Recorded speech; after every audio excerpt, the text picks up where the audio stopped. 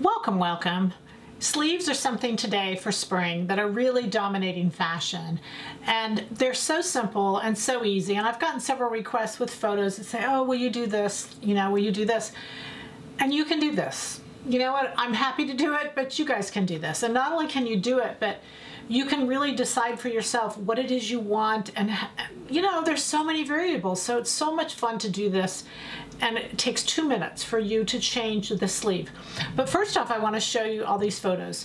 And the reason I want to show you these is I really want to show you the similarities that they have, even though you may not notice them. You might, but I don't want to insult your intelligence, but I just want to bring in the similarities of all of these. And also, as we go through them, I want you to notice the price points, and then we'll go back to what we're going to talk about. The first one here is a woven sleeve. So we're talking about a full sleeve, like what I've got on. Now I've done one and I've not done this one, and I'll show you why in a minute. But this is just a full sleeve and it's full at the bottom. And we'll talk about how much, we'll talk about the pattern work in just a minute, but I want you to see the variables. So this first one, what I want you to see is it's the same sleeve, just instead of attaching the elastic at the bottom, they're moving it up from the hem, but the draft of the sleeve, the shape of the sleeve, everything else is the same. The next one then is the sleeve's been shortened and there's been a little cuff added. And again, notice in the first one it's a woven, the second one it's woven. The pattern work doesn't make a difference if it's woven or knit. This third one is a $1,300 woven shirt from Carolina Herrera at Neiman Marcus, in stock right now. I actually went and saw it, and I measured the bottom and did all of my homework on this. It's just amazing how simple this is. This is the classic blouse, pattern 600, with this sleeve that we're talking about. It's got a band at the bottom. It's got a couple rows of trim throughout the inside. You guys know how to do this. It's just the ideas that are so uplifting and so exciting. It's really why I love to shop, because there's so many beautiful ideas out there and they all come back to some very simple concepts. This next one now is lace, and lace in blouses and sleeves are absolutely beautiful. This is a $500 little blouse here. It's amazing how simple these ideas can be. The next one is a ruffle is added, you know, at the top of the sleeve, and then a little bow. It's a beautiful little sleeve. Notice the body is very simple and plain. It's all about that sleeve. But this is a beautiful look and a beautiful sleeve.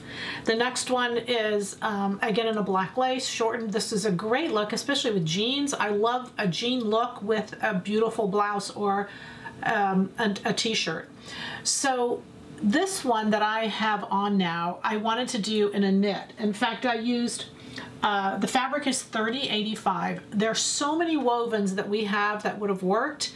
I really just wanted to do it in a knit. A lot of this 3108 would be great. That we have beautiful, beautiful fabrics that would be wonderful in this.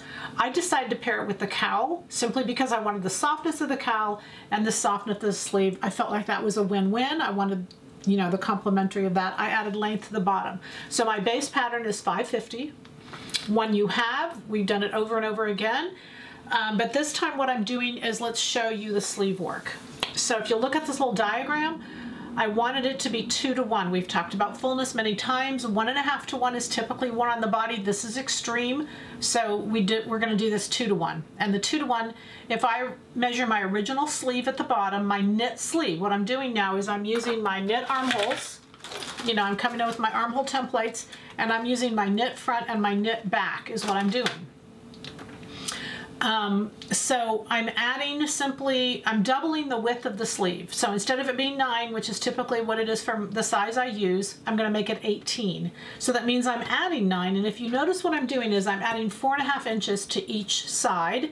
Don't add it to one or the other. Keep it easy. Keep it on both sides of that grain line. If it's a woven, and use the same pattern for a knit, 4.5 inches on both sides. And then you also notice I'm adding a little bit of length, and that's simply because I want a little bit of stacked. I want a little bit of fullness at the bottom. That's actually your call. If you decide you want it shorter, you can pull it up. The reason I left this one open is I'm using my 2-inch wide elastic. You can get this and you can just use it for everything. And what I did is I literally just cut it 9 inches because that's what I wanted my restored sleeve to be. And I just cut it down the center. And it was 9 inches, I made my band. Now what I can do, and I would do this on the inside, I guess you could do it on the outside, but you can see if I put the elastic there, I have one of the sleeves I showed you. If you put it higher up, You have another of the sleeves I showed you, or you could do it in a band. It goes in the inside. You can just literally sew it right onto the sleeve. You don't need a casing or anything. You can just stretch it, stitch it right onto the sleeve, and then let the elastic pull itself back, and you've got a great casing wherever you want it to be. So when you talk about what you're adding, add the 4.5 inches to both sides, and then add a little bit of length. You can always cut it off in case you don't need it, but you don't want the sleeve to be too short from what you want it, and then you can just turn it up and do your hem. But I love the look. I just love the look. I think it's so pretty and so graceful. And when we're dealing with a lot of these ruffles and softness and femininity is really what spring's all about, it really brings just such an easy change from what we're doing to what we can do. I want to talk about the cowl for just a minute, just to remind you. The cowl pattern can only be done in a woven fabric. The pattern work. I know you can do it in a knit, but the pattern work can only be done in a woven, simply because you can't have a cowl with negative ease. The cowl won't cowl if you have negative ease. So it's only done in a woven pattern. Now what that means is the sleeve inside this pattern is meant for a woven blouse. It doesn't mean you can't change it, which is what I did. I took the cowl, I didn't make any changes to it. I mean, I added length, but I made it just as I would for the woven, even though it's a knit, because I wanted the cowl, but I wanted a knit sleeve. I wanted a closer fit up here and then the fullness at the bottom. So I used my 195 sleeve, and then I added the fullness as you're seeing in the drawing. That's it. It's so easy to do. It's so fun to do. On the back neckline of the cowl, you want to make sure, again, because it's woven, the woven stabilizes the cowl.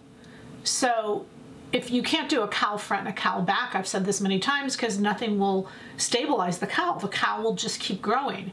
So I have to have a fixed back and a cowl front, or a fixed front and a cowl back. So in this case, because it's a knit, and that knit is not as stable as a woven, I added in just a piece of string or trim or bias, anything, bias binding, anything that is stable that will keep that neckline from growing so that my neckline stays stable. And that's it. It's just easy to do. It's fun to do. It's a great way. I love sleeves in the fall. I mean, in the spring, I think that because for me, I could even wear shorts outside as long as my arms are covered.